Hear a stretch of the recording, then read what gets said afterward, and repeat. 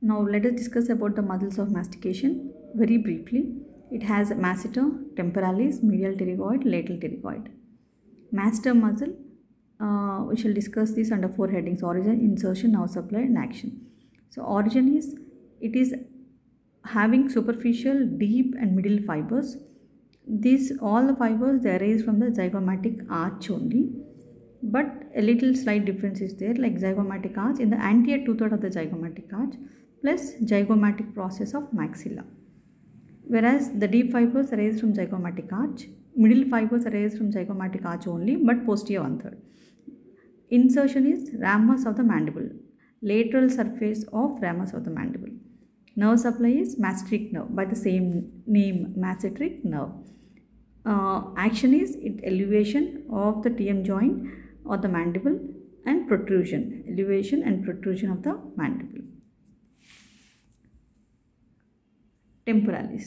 Temporalis origin is the temporal fossa and the temporal fascia, like this way, fan shape, temporal fossa and temporal fascia, and they converge together, and insertion is into coronoid process and the anterior border of ramus of the mandible. So you know that the ramus of the mandible has the body ramus and coronoid process and condylar process. So to this they come and insert coronoid process, and also to the anterior border of ramus of the mandible. Nerve supply is temporal branch, by the same name. Action is elevation, retraction and side to side movements. Lateral pterygoid, it has an origin.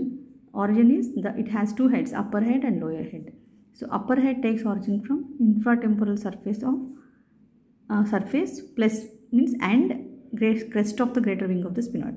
So both the two parts are the sphenoid, infratemporal surface and crest of greater wing of the sphenoid. The lower head arises from the lateral surface of lateral pterygoid plate. The lateral pterygoid plate, lateral surface, because it is lateral pterygoid muscle, so it arises from lateral surface. Insertion is into the pterygoid fovea on the neck of the mandible. So it has a condylar process, as we have discussed. Below the condylar process has head and neck. So at the neck there is a fovea, pterygoid fovea. So it inserts into the pterygoid fovea and also into the articular disc and capsule of TM joint. Nerve supply is nerve to lateral pterygoid.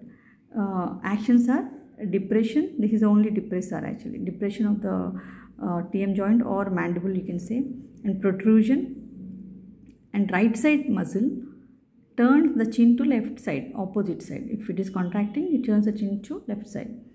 Now, medial pterygoid. It has an origin. It has two heads, superficial head and deep head.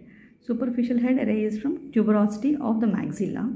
Deep head arises from the medial surface of lateral pterygoid plate.